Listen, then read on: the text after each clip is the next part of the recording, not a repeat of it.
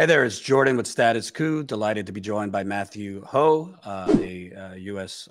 Military veteran who is a Green Party candidate for the Senate in North Carolina, who got way more signatures than was actually required to get on the ballot, had successfully gotten on the ballot in North Carolina, but shocker, the Democratic Party has now rigged it against you, and a court has basically invalidated your signatures. Let's just dumb it down for people.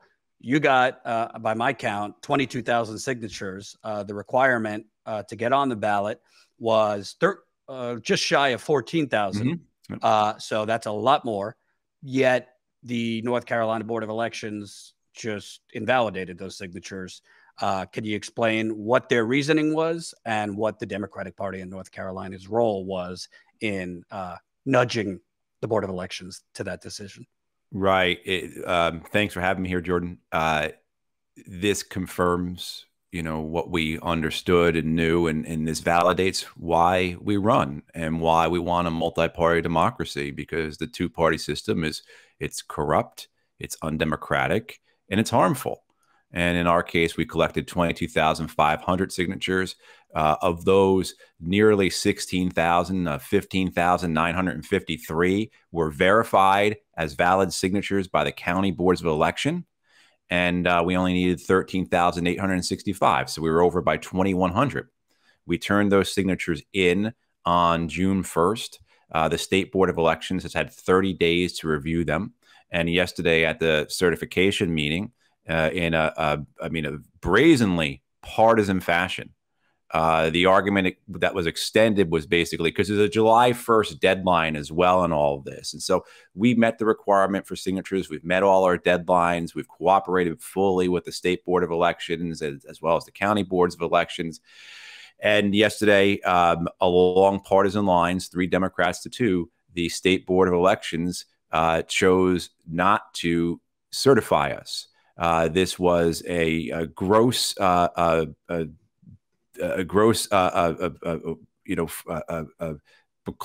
of due process. Basically, their argument was that we've looked at your signatures for 30 days. We've found some irregularities.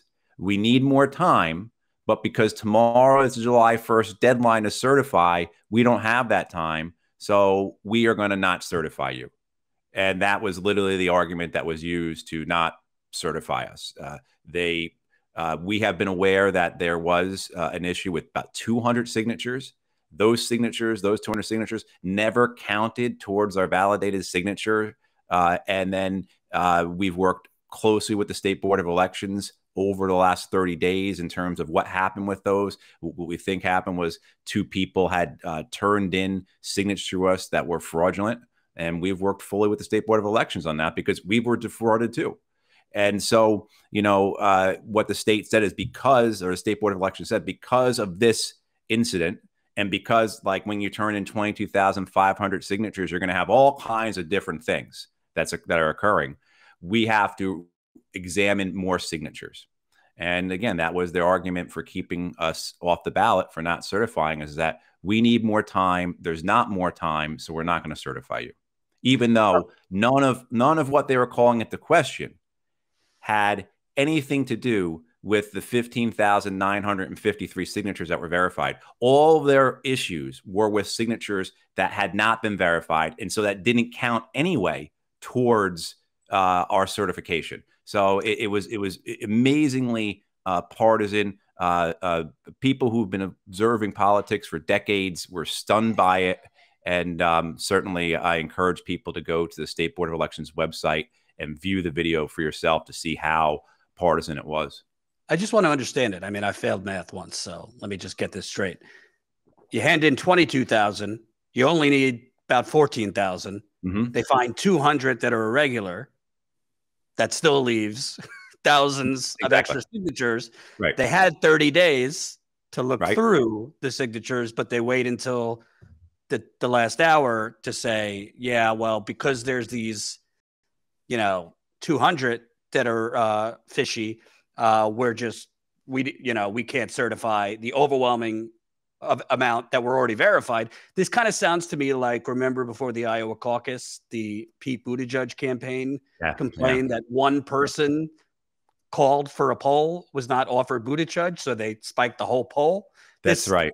Kind of sounds like, to me, they're just looking for an excuse. But why would a board of elections, which is supposed to be nonpartisan, invalidate all the signatures? Was there any interference or nudging from the state Democratic Party to the board of elections to try? Right. Exactly. And that's the other side of this story. And first of all, we have to remember who are the actual board members of the state board of elections. There's 5 of them, 3 Democrats, 2 Republicans, and they're appointed by the political party bosses in the state. And that's where their allegiance lays. These are not people who are appointed to the state board of elections because they are experts in election law or because they love democracy so much. No, they're appointed because they're loyal and they will do the right thing when it's called upon them to do so. And they certainly did that yesterday. What has been occurring in the last couple of weeks down here is that the Elias law firm, which is Mark Elias's law firm, and people are familiar with Mark Elias. He was John Kerry, Hillary Clinton's, Kamala Harris's general counsel, as well as his. If you don't know Mark Elias, just go to his Wikipedia page and read through it. But he is their biggest attorney, arguably. The Democratic Party has. This is their biggest law firm they have. There's no one in the bullpen after the Elias Law Group. And they brought them down here right away to deal with our campaign and our party certification. What has been happening in the last week and a half is that the state board of elections turned over our petitions to the Elias law firm through a public records request, ostensibly so that the Elias law firm could check the integrity of our petitions. What they did was they took the petitions, they matched them up with Democratic Party databases and other records as well to find phone numbers. And they started calling and texting people who had signed our petition to get them to change, to get them to retract their signatures. I even got a text from them, and it said, it asked me first off if I had signed it. And then it goes into a whole spiel about how if I keep my name on, this is going to cost the Democrats the election in November. Abortion is in the balance. And I had a pretty straightforward one. We had many people who, first of all, were harassed. They were receiving 5-6 phone calls a day. I saw a screenshot the other day of someone who had received 4 phone calls in about 3.5 hours, as well as 2 with the phone calls. The callers were identifying themselves as with the Green Party. So they were calling, they were saying with the Green Party, and then they were I'm with the Green Party, and then they were asking people to take their names off the petitions. And we have that on recording. Additionally, people who had said, no, I don't want my name taken off, the Democratic Party started sending people door to door. Including the people who had said, I don't want my name taken off. They would just send someone to your door then. And so we've seen that over the last week or two. And over the last week or two, the Elias law firm, through this method, has been able to get 140 people or so to say, take my name off. Again, out of 22,500. So really not anything. And, one of the things I think people need to understand about how we ran our petition drive and why this is so upsetting and why I'm so angry about it, because it besmirches the work of a lot of really good people who are out there, everything from college students to grandmothers who are out there for hours and hours, weeks on end, collecting these signatures for us. But more than 95% of our signatures were collected by our people, by people who are part of our party, people part of my campaign, people who are part of our movement, leftist, socialist, independents, and not paid petitioners, not, outside contractors, so to say. And so one of the things is that as we collected 22,500 signatures and talked to thousands of more people while we were out there, the State Board of Elections never received one complaint about us.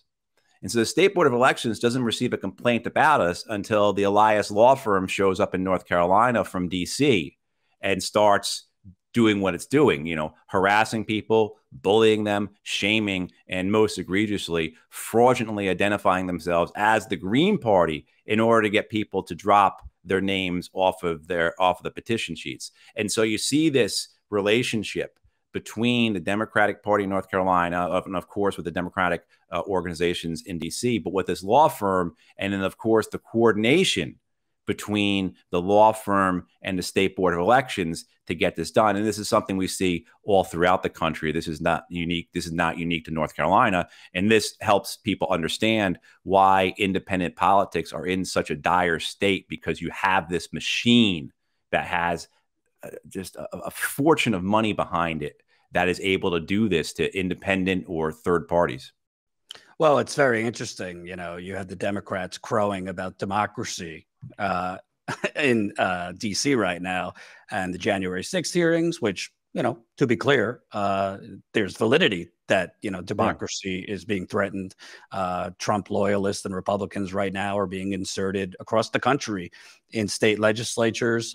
You also have them trying to remove election officials that certified the election for Biden and trying to put in Trump loyalists, which is obviously an effort for the next election to try and overturn election results. But I find it kind of hollow that all these Democrats are so concerned about democracy when what you're experiencing is kind of the Democratic Party using like Roger Stone dirty tricks, right, trying to remove a third party candidate to basically, I guess, they find you to be a threat, that you could be competitive, that you could pull votes from them, instead of, I don't know, providing policies that might help them win, even if you were running. Can you kind of talk about the hypocrisy here when they're crowing about, you know, democracy is under assault?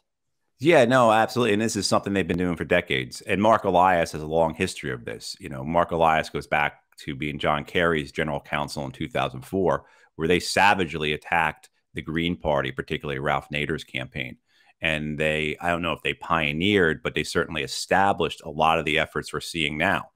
You know, so it's one of the things that, you know, we see with the State Board of Elections is they'll say there's all these irregularities, and that's why we believe there may be more fraud, or there could be more fraud, which is why we have to investigate further, right? This is their whole argument.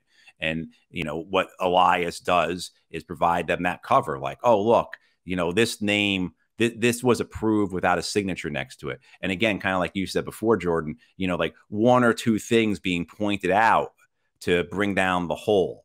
You know, so if you look at what the State Board of Elections says about, you know, there is this, there's this. Yeah, when you sum all that up, though, it's a handful of things. But because it's a handful of things, you can call it numerous.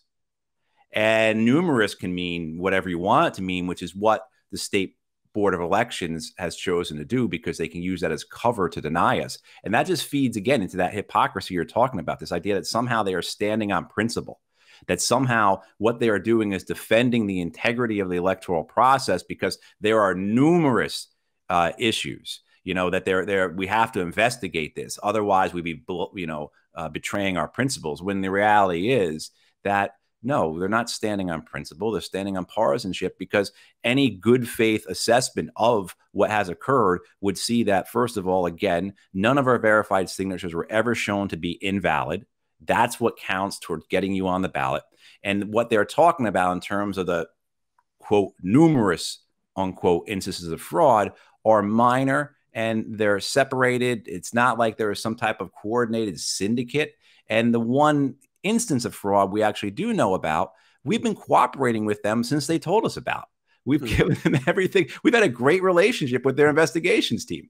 You know what I mean? So to be hit with this, you know, just the malfeasance of it, you know, just the lying about it. But then the hypocrisy, as you were stating, of we stand for democracy, as they do what they're doing to us, and as they've done to other candidates and campaigns and parties throughout the country. Yeah, it's nauseating. But again, it comes back to, this is why we're doing it. This proves our point. This shows that the two-party system is corrupt and undemocratic. It hurts the people. And, you know, the idea of what are they threatened by? They're not threatened by me. They're not threatened by the Green Party. They're threatened by who we represent. And they're threatened by the issues that we stand for. Housing, healthcare, jobs, climate. Those are all things that threaten the big money donors of both the Democrats and the Republican parties. If those issues are on the ballot, if working class people are represented, that threatens the donors to the Democrats and the Republicans. And that's why they are scared of us. And that's why they don't want us on the ballot, because they don't want those issues, and they don't want working people to have a voice for them. And and we see that, and that's, that ties into the January 6th hearings, and certainly convict Trump and his ilk, certainly. But the idea that we only have hearings about something that would never affect the major donors to the parties, where's a hearing on the wars that were built on lies? Where's a hearing for the catastrophic COVID response, right? I mean, there will never be hearings like we see for January 6th for anything that could potentially hurt the profits of the big donors to either the Democrats or Republicans, because whatever happens with the January 6th hearings, that's not going to affect the profits of Pfizer or Raytheon or Monsanto or whoever. And lastly, where do you go from here? Are there legal steps, legal remedies? Can people get involved to help? Right. What is your next step? Right. Yeah, no. Next, very clearly, we go to court. We're meeting over the next couple of days to figure out what those steps are and what that looks like.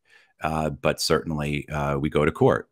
And we were denied due process, as well as the fact, in the sense of they never showed us the evidence. One of the things that happened during the hearing was our attorney asked the chair of the State Board of Elections, he said, "Mr. Chairman, any of what you're talking about, does any of that affect the verified signatures that we have?" Again, the verified signatures being what you need to get on a ballot. Or are you just talking about things that were already thrown out by the counties?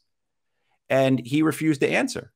And then when our attorney followed up and said, "Why are you refusing the answer?" he turned off his microphone and muted him. That was the level of due process that was available to us yesterday. So as well as the fact that, yeah, we had achieved the number required and we were denied. Yes, we'll go to the courts and we'll get on the ballot that way. For people to help us, and we need your help. Two things. I just said we're going to court, so I need money. And if people believe in what we're doing, please help us. Go to MatthewHohForSenate.org and please donate what you can. And the second thing is, please share this. Please let people know what's going on. Share our social media. Share this interview. Tell people about it. And more importantly, I think how I understand it is personally tell people about it.